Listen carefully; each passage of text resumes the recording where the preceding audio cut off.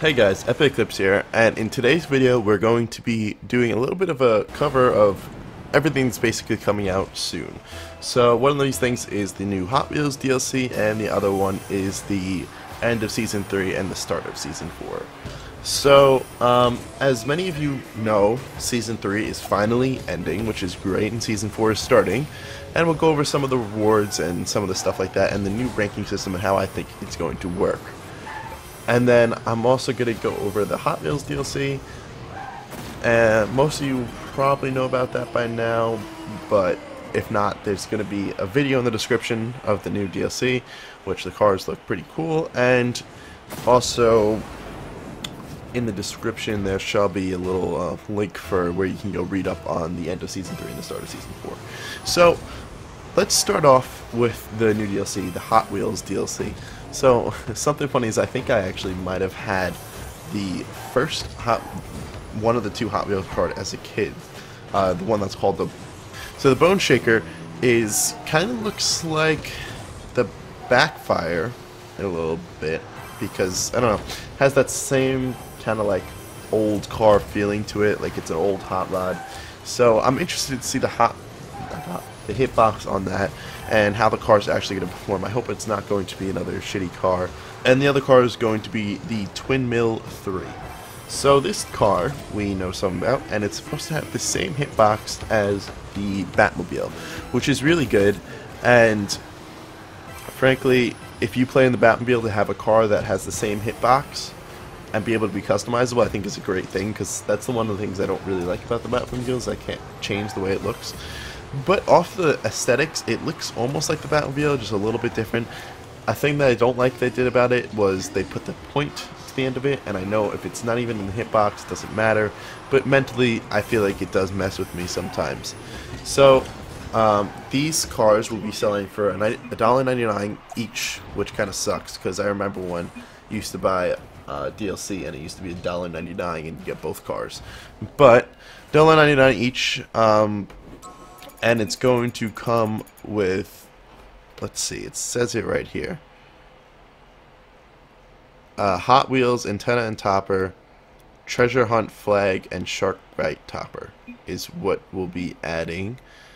And each car, when you buy it, comes with their own set of wheels, like every car has, and 6 exclusive decals for each of them.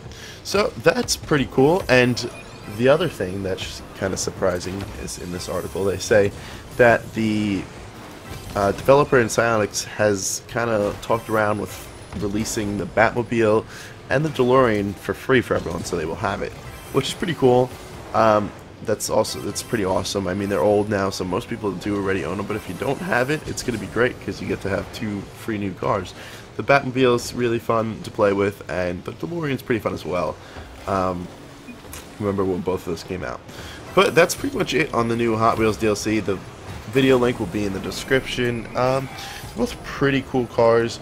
I do like them a lot, and excuse the gameplay in the background. I am playing with controller, so it's god awful. It's not even ranked, but it's just, you know, some fun gameplay with controller. But now on to Season 4 and basically the end of Season 3 and what you're going to get. So, as many of you know, every end of the season, besides the very, very first one that I played in, has season rewards to it. And the first season, you got a crown, so there was silver, bronze, silver, gold, and platinum was just the top 100. Now that's important, keep that in your mind. And then Season 2, same ranks as we have now, and the rewards were boost, which was pretty cool. Now, this season is going to be wheels, and I'll show you the wheels right now. They're pretty cool. The champion ones I like a lot, and the Rising Star. The gold ones are pretty nice. The Prospect maybe not as much. They're pretty simple. I don't know how I feel exactly about the design, but I'm intrigued to see how they're going to look on the actual car. But basically, Prospect 1 or higher, you get the Prospect wheels. Challenger 1 or higher, you get the Challenger. Rising Star or higher, you get the blue. Champion or higher, you get Champion. And as per last season, Grand Champ, if you had it at any time, you will get the Season 3 Grand Champ title, which is pretty cool. But the wheels are nice. Also, just to let you know, you get all of them if you're champion. you don't just get the champion one. So if you don't you don't like the champion one, you get the blue ones. You want to just derank? No. And I believe if you've been champion at any point, you get all the wheels too. You'll get the champion wheels. I think it's if you reach that rank at any point. It's the same as the Grand Champ. So basically, it's going to be starting, I believe, early April. They said, so probably the very beginning. I'm sure they'll put a new crate out with it, a new map, and just a fresh new update. Hopefully, fix up the game a little bit and some. I don't know, I've noticed some bad errors and stuff in it that they could really fix. But on to the Season 4 ranks, which I am very, very excited for. So they've kind of actually took it back to Season 1. That's why I told you guys to remember it. Remember how I said there was bronze, silver, gold, platinum? Well, there's bronze, silver, gold, platinum anymore, but there's more. And it used to go bronze 1, bronze 2, bronze 3, and for all the ranks. And then once you got to gold 3, you had to like be in the top 100 to be platinum. So it was a big grind. I remember trying to get from gold 3 to platinum. Never was able to do it. I got close though. But back then, the MMR wise, I believe gold, I was like 1100 in gold 3. So they probably spread these ranks out. If I were to take a guess, bronze and silver are going to be... Bronze is definitely going to be around Prospect, the lower Prospect. Then silver 1 will probably be around Prospect Elite, and then... and silver 2 might be around Prospect Elite as well. And silver 3 is when you get to, like... You'll probably get to Challenger 1, and then Challenger 2 and 3 will be, like, the golds, and then Challenger Elite to, like, Shooting Star... I believe that's the, yeah, Shooting Star will probably be the Platinums. And then the new rank that they're adding is Diamond. Well, also Platinum is new as well. My bad. Platinum is just kind of like the Blue Stars now. But Platinum, not Platinum. Diamond will probably be...